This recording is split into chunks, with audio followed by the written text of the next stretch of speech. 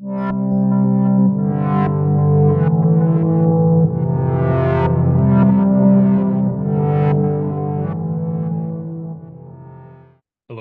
I'm Bretton, one of our MCAT tutors here at Inspira Advantage, where we help students get to medical school and other professional programs. Today, we're diving into the fascinating world of waves. Understanding waves and their characteristics is not only for the MCAT, but also for many aspects of medicine. We're interpreting EKGs to understanding the physics of sound in the stethoscope. So let's ride the wave and get on in.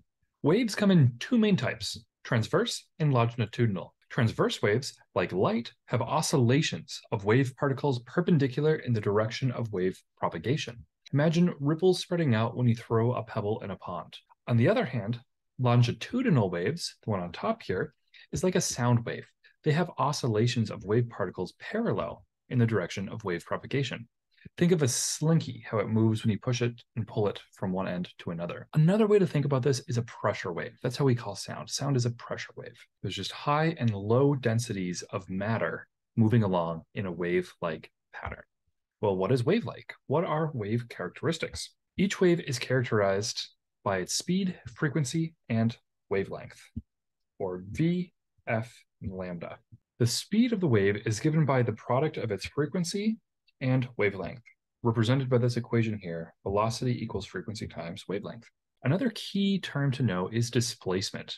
Displacement refers to how far a point on the wave is from the equilibrium position, while amplitude is the magnitude of its maximal displacement. Picture a calm sea. The displacement would be the height of the wave above the calm water, and the amplitude would be the height from the calm water to the crest of the wave. So displacement can be anywhere on the wave, but amplitude will always be the same value, and it's always going to be an absolute value of it. So even if we measured it below, we wouldn't say, oh, this is negative amplitude. We'd square it. We'd put absolute value bars on each side.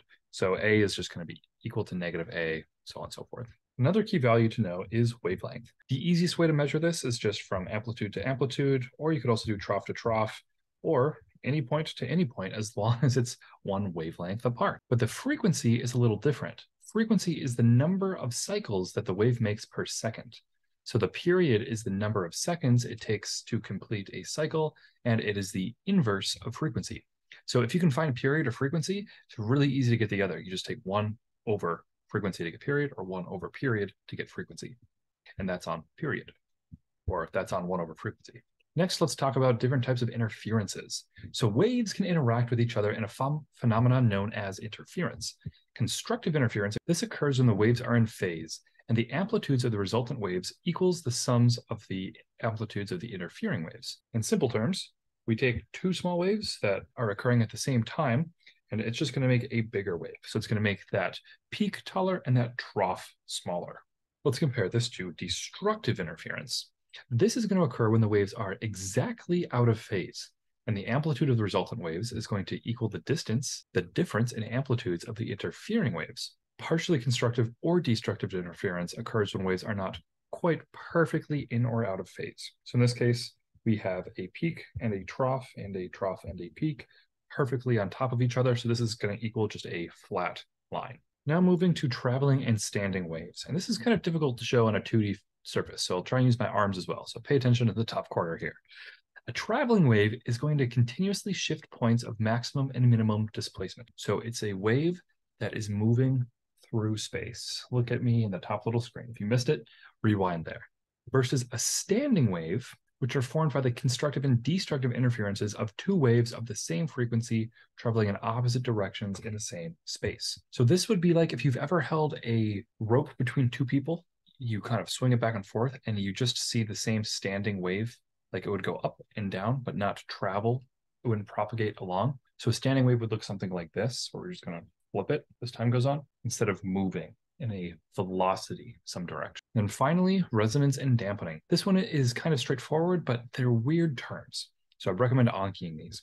Resonance, basically, it's just means that there's going to be an increase in amplitude that occurs when a periodic force is applied at the natural or resonant frequency of an object, sort of like pushing a swing at just the right moment. Whereas dampening decreases the amplitude caused by applied or non-conservative forces, akin to the slowing of a swing when you stop it, or just due to the friction of the air as the swing moves through it, slowing it down. Let's put these concepts into practice.